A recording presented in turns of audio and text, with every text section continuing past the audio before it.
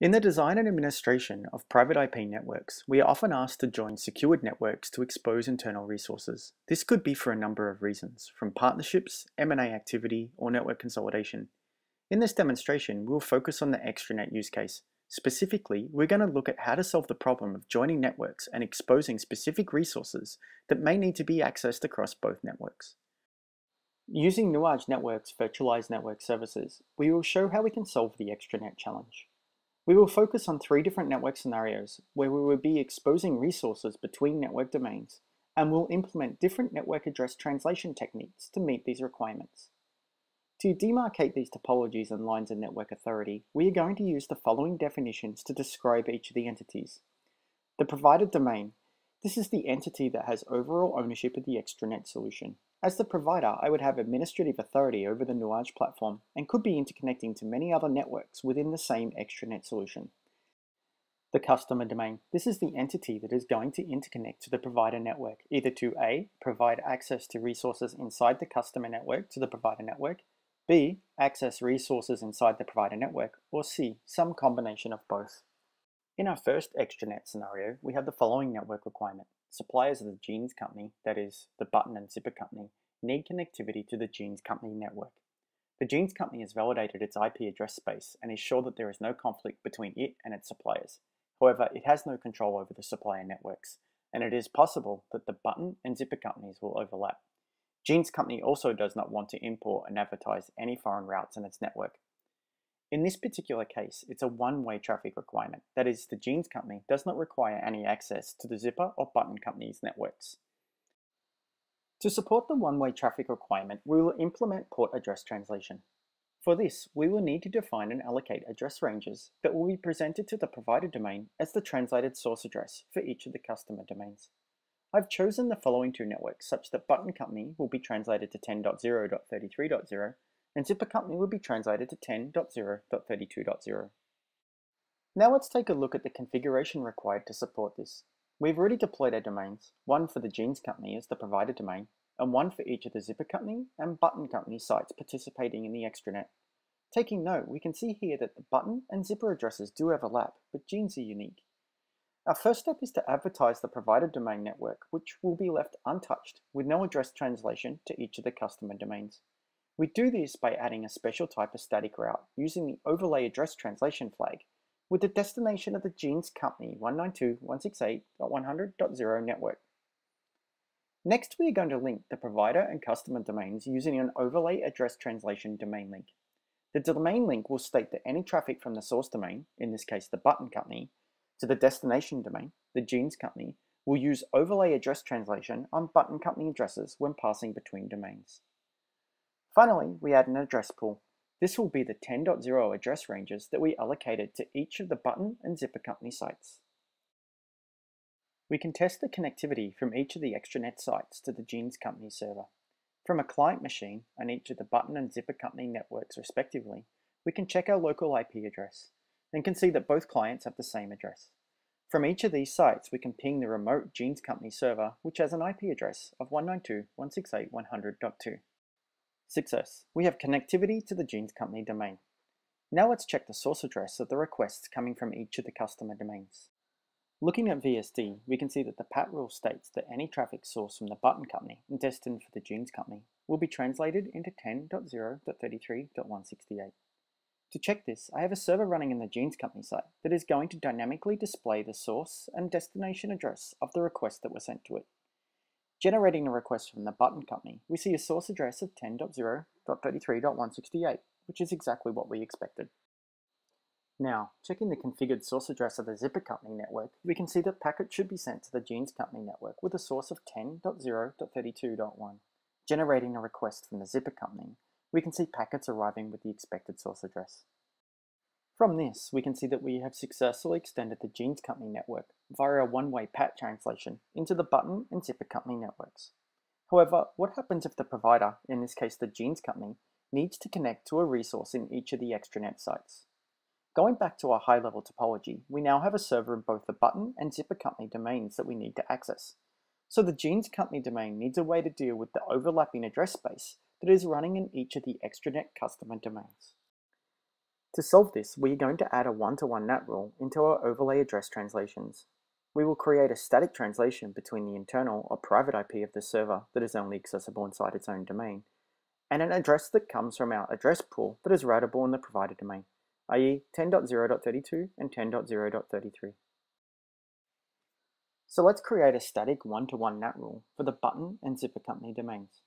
Our private IP will be the actual host IP, that is 192.168.101.2, and the public IP will be from the overlay address pools we previously configured. For the button company, it is 10.0.33.2, and for the ZipperCompany, it will be 10.0.32.2. Now that we have configured the one-to-one NAT rule, we can test connectivity from the JeansCompany server to each of the button and ZipperCompany sites. We do this by launching a ping to the public IP address for the button and ZipperCompany servers. We can see that we have connectivity to both. Let's check the source and destination of the packet as it reaches each of the button and ZipperCompany networks. Again, I have a server deployed in each that will tell us the source and destination IPs. Connecting to the button company site first, we can see that the source IP remains unchanged from the JeansCompany server, that is 192.168.100.2, and the destination IP is the private IP inside the button company domain, that is 192.168.101.2, even though the request was launched at the public IP of 10.0.33.2. Likewise, from the JeansCompany to the ZipperCompany, we get a similar result. In both cases, we are requesting a response from a server with the IP address of 192.168.101.2, and using overlay address translation NAT, are able to route and handle those requests appropriately. The techniques we have used up to this point are primarily available to us as we have been able to route the provider domain into each of the customer domains where access is required. However, what about cases where this is not possible? The simplest reason for this restriction is that all IP addresses could overlap, but again, it does not have to be the driving objective. It could be that we do not want to advertise any foreign networks inside the customer or provider domains. So in this case, we are going to introduce a new technique which is called bidirectional NAT. In scenario 3, we have a similar setup to scenario 1 and 2. However, in this case, the button and ZipperCompany customer domains are running the same IP address space as the JeansCompany provider domain. Similar to scenario 2, there are resources that need to be accessed in both the provider and customer domains. To support this, we will now need to allocate a public address to the JeansCompany provider domain, along with public addresses for the two customer domains. If we look at the NAT operation when the customer domain wants to access the provider domain, it'll send the request to the public IP of the provider domain, that is 10.0.31.2, with the source address of 192.168.100.2. The bidirectional NAT domain link will translate the source of the packet to the customer domain public IP, that is 10.0.35.2 for the button company and 10.0.34.2 for the ZipperCompany. At the same time, it'll translate the destination address to the private IP of the provider domain. In the reverse path, that is from the provider to the customer domain, requests will be sent to the public IP of each customer domain, that is 10.0.35.2 for the button company and 10.0.34.2 for the ZipperCompany. The bidirectional NAT domain link will translate the source from the provider private IP to its public IP, that is 192.168.100.2 to 10.0.31.2, and the destination address to each of the respective customer domain private IPs. To support this scenario, I have deployed two new domains, one for the button company and one for the ZipperCompany. The JeansCompany remains unchanged. However, we can see that all three domains are configured with the same IP subnets, that is 192.168.100.0. Let's take a look at the domain linking configuration required to support bidirectional NAT. We can see here that we have a new domain link type, a BIDA, which in this case is short for bidirectional NAT. To support the source and destination address translation, we will need to provide translation pools for both directions, that is, provider to customer and customer to provider. We also need to establish our one-to-one NAT translation rules for both directions. From provider to customer, we will translate the JeansCompany server address of 192.168.100.2 to the public address of 10.0.31.2. On the customer to provider side, we will translate the button company server address of 192.168.100.2 to its public address of 10.0.35.2. It must be noted here that even though I'm using one-to-one NAT, we can also establish PAT rules if we desired for both directions. If we check the ZipperCompany domain, we can see that we also have a bidirectional NAT domain link configured with the appropriate source pools and one-to-one NAT rules in place. Now that bidirectional NAT is configured based on our Scenario 3 extranet connectivity requirements, we can test between the customer and provider domains. First, let's check the customer to provider direction. We can see that the address of the server in each of the button and ZipperCompany sites is the same, 192.168.100.2.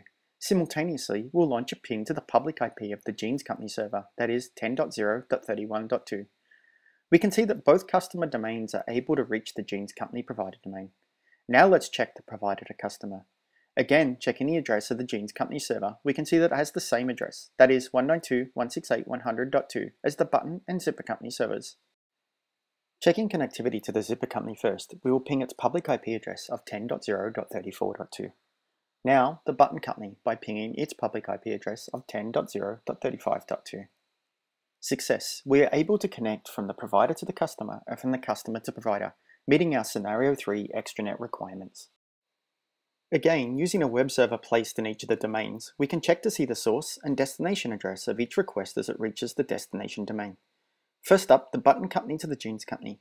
We can see that it has a source of 10.0.35.2, which is what we configured in our one-to-one NAT rule. Now the ZipperCompany to the JeansCompany. Again, we see the source of the public IP for the ZipperCompany, that is 10.0.34.2. Checking the reverse direction from the provider to the customer domains. In both cases, we should expect to see the source address matching the public IP of the JeansCompany, that is 10.0.31.2. First up, a request from the JeansCompany to the button company server. Our source address is correct. Now, from the JeansCompany to the ZipperCompany server, again, the source is what we expected. And with that, our extranet is validated and complete. What we have seen through the 3 extranet scenarios is that Nuage Network's VNS provides a level of control and flexibility to handle the complex requirements that extranet presents. SDN, and specifically SD-WAN, opens up new areas for the management and support of complex networking requirements like extranet. With centralized management, provisioning and control, it is well positioned to address the complex nature that extranets inherently present and ensure that we have a seamless routing and security policy in place to safely interconnect networks and expose only the specific resources we intend. For more information, visit nuagenetworks.net/VNS. Thank you.